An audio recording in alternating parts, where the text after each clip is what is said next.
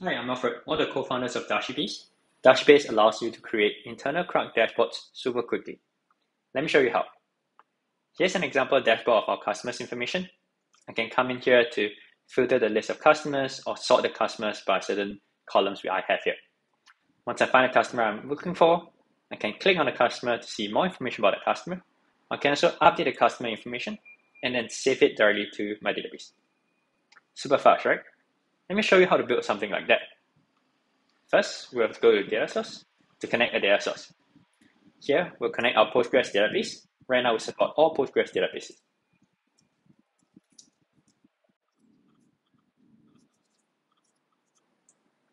Once you've entered your credentials, you can set data access policies. We'll allow you to decide which tables and even columns people can see and edit. For example, I can put a table under read only, can put a table under update only. And so for these two tables, people can only read or update or read only. And for these two tables, you can even set on a column level basis what are columns that can be read and updated, what are columns that can be read, or the columns that cannot even be read and seen. Once you set up those controls, you can decide who in your company or your organization can use this data source to create their dashboards. Once that's done, you can start creating your dashboard. Let's hit create dashboard. We'll create a customer's dashboard like the one I showed you earlier. We'll connect that to our customer's data. And then this is the dashboard that you'll be building. We automatically generate some content for you, but you can also start from scratch. Let's try to build something we had earlier.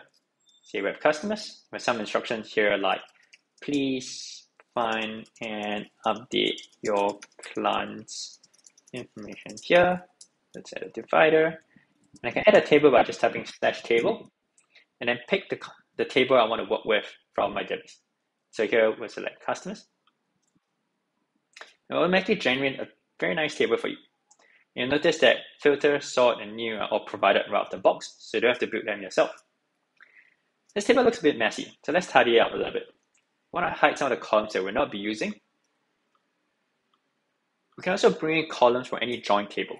For example, a separate countries table and a separate plans table. And then we can update all this column header.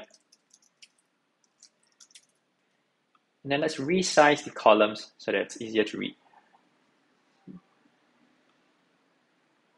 can also easily shift things around like that. Great. Here's another cool part.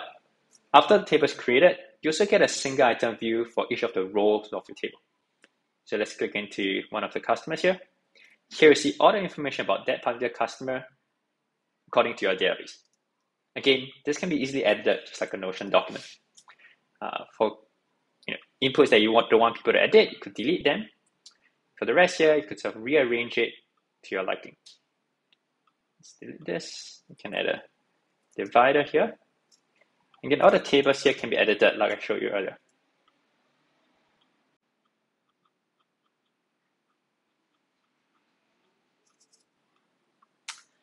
Let's delete the rest of the tables for now.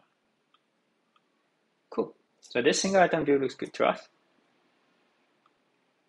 When we go to any other customers, you have that same single item view as well.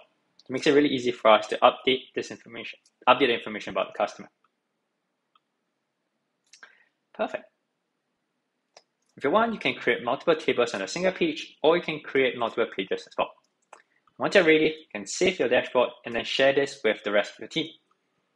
You can give them access to just use the dashboard so they can easily find and update information using this dashboard. All right, this is a quick walkthrough of Dashibase. If you have any questions, feel free to let me know. Otherwise, have a good day.